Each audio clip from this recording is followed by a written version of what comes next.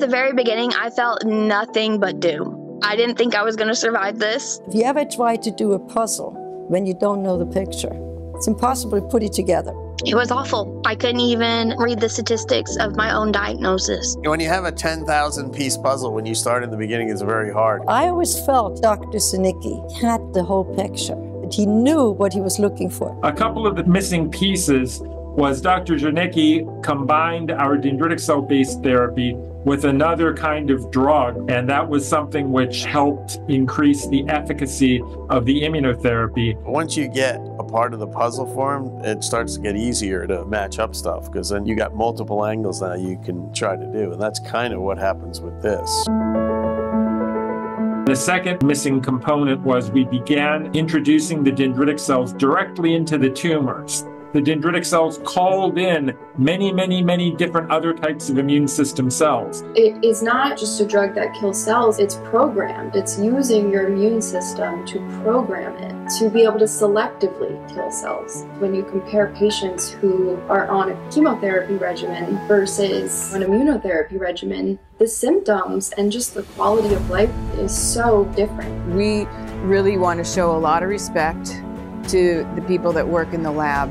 What they're doing is a big piece of the puzzle. There's so many different factors in breast cancer as far as the tumor type, what those tumor cells express. Now we have at least a quarter of the puzzle done. Now you got a much bigger square to start fitting pieces in. I got the vaccine in 2007, and here I am 20 years later doing fine. I used to think that I wouldn't be able to watch my kids grow up, that I wouldn't be able to see my oldest start kindergarten.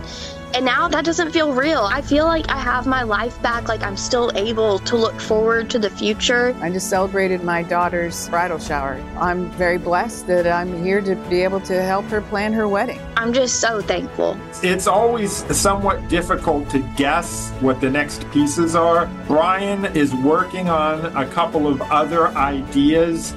These are additional signals that can be supplied to the dendritic cells that will call in completely different classes of immune system cells. There's a type of cell that's called natural killer T cell, and there are other cells that are just called natural killer cells. Brian has found a way to attract both of these cell types to the area of disease to enhance the efficacy of the immunotherapy. We're not only focusing on curing cancer, but we're also focusing on improving the quality of life of a cancer patient, supporting their bodies to fight this disease.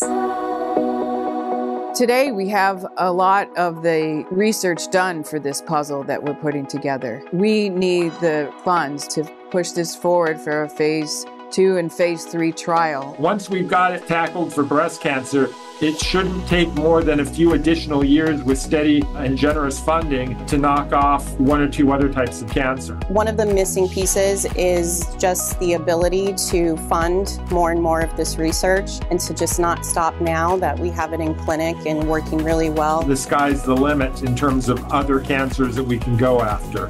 Lung cancer, prostate cancer, colorectal cancer, gastric cancer, esophageal cancer, and maybe even things that are really difficult to treat, like pancreatic cancer. I am here because of Pennies in Action and Dr. Zanicki's research. I really hope that this research reaches every woman possible that ever experiences this, so they never have to feel like they may miss something out in the future with their kids or their family or for themselves. Every cancer patient affects at least 5 people, and the lives of these 5 people are affected forever. These kids that are without a mom or without a dad, without a grandmom, without a brother or sister, we have to stop this and not just kind of go over it. This is horrible. Our mission is to remove the threat of cancer and keep families together. Let's get this done. We can solve this.